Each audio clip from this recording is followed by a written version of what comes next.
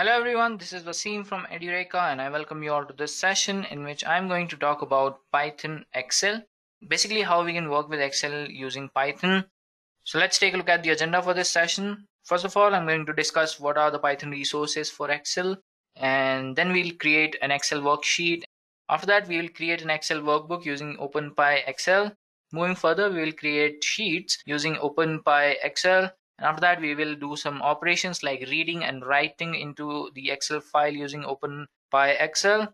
And finally, we will save the file and see the changes that we have made over there in the Excel file.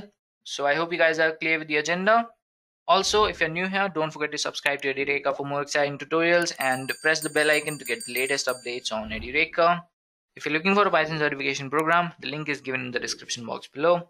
So without any further ado, let's begin our session. But before that, tell us in the comment section, guys, if you have already worked with Python Excel, or if you're working with Python Excel right now, or if you're working on a similar project, so that we can help you guys in the future. Right, so let's begin with our session, guys.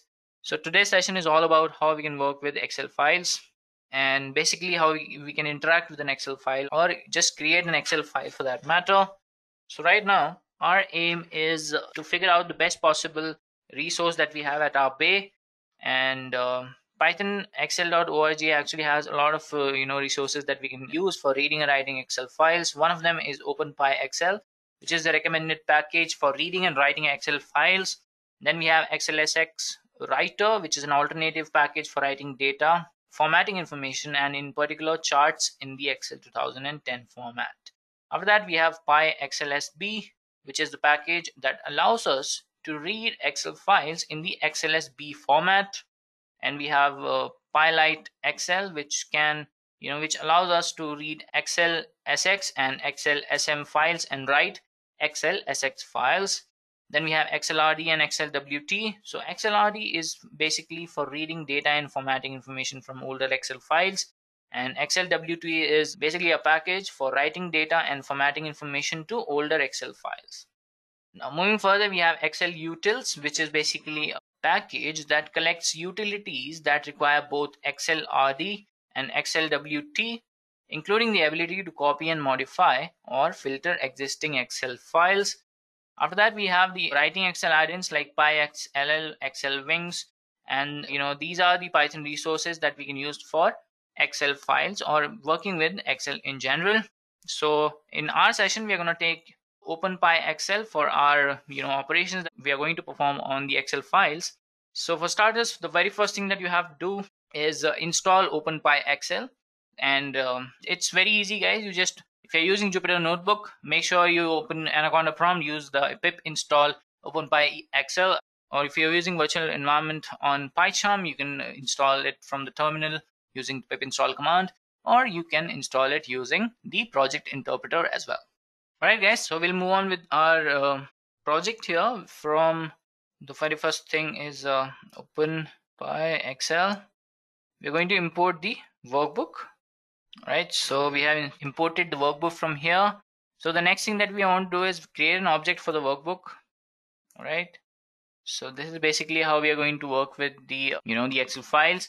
And now we will create a worksheet. So as a default, it comes with one worksheet, and we can create separate other sheets as well. Let's create a sum. So we'll create one more. So using the word WB, we will create a sheet, name it as, let's say, sheet 1. And then similarly, let's create two more. This one will be sheet 2, this will be sheet 3, right? 2 and 3. And now what we'll do here is we will save the sample, guys.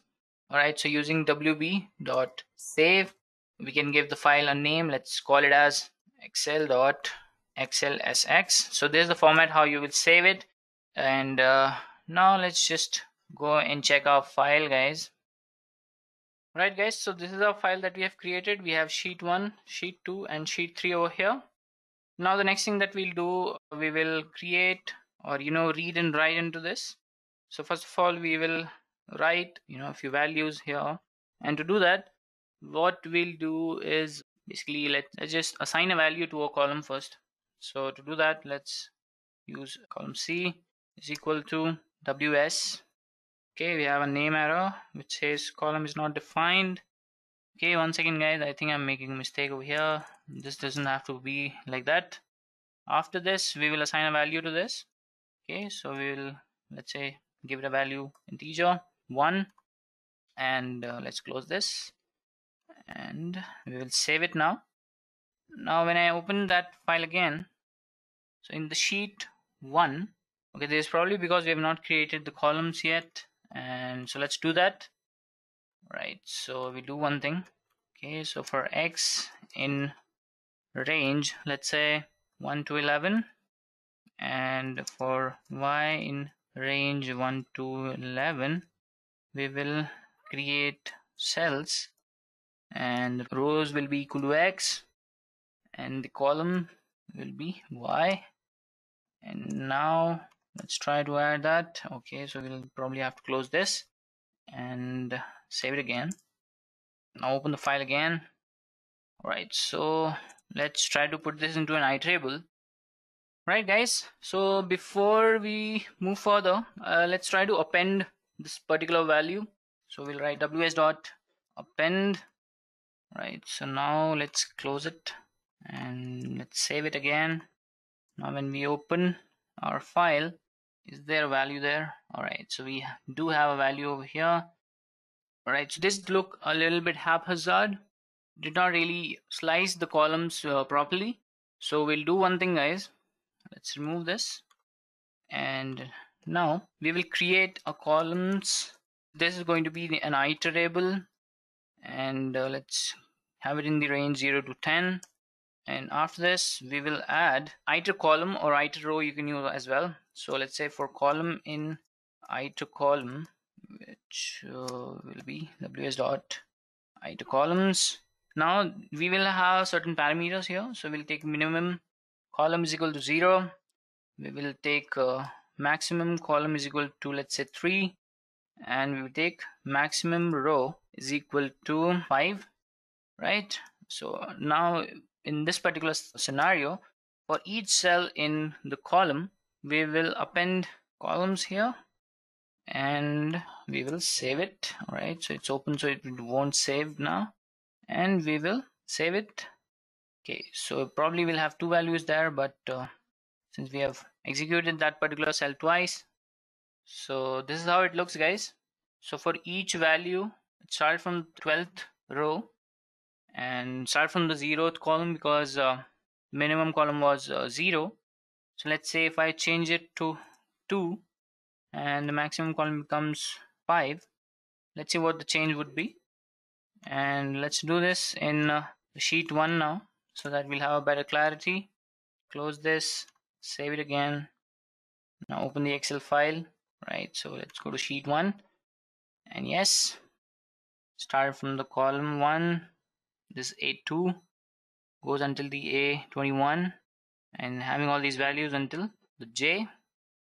So this is how we can add values inside our Excel sheets using Python Openpyxl. Now after that, I want to talk about how we can add formulas also. So to do that, let's add a formula in worksheet 1. Where do we want to add it? We want to add it in the A1. Right, so we do not have A1 there. Do we have A1 in sheet? We do not have A1, so let's do it in the A2 column. And yes, so the function would be, let's add a summation function over there, and sum would be, let's say, 1 and 6. So execute this, close, save it, and open the file again. Now go to sheet 1, and this value has been changed by using the formula. So similarly, you can add these formulas or anywhere that you want. So this is how you can add formulas. And the next thing that I want to talk about is just a basic function that will help you in beginning while you're working with the Excel sheets, which is merging the cells. I'll tell you how you can merge the cells, and after that we'll talk about how we can unmerge it as well. So we'll use the merge cells method, and over here we probably have to give a slicing condition where we want to slice. So we'll start with A2, and let's merge all the cells until F2. Now close this, and we'll save it again. Now we'll open, go to sheet 1, And as you can see, we have merged the cells from A2 to F2. And how do you unmerge it? It's very easy, guys. You just use the function which is unmerge cells, right? So okay, that's an invalid syntax.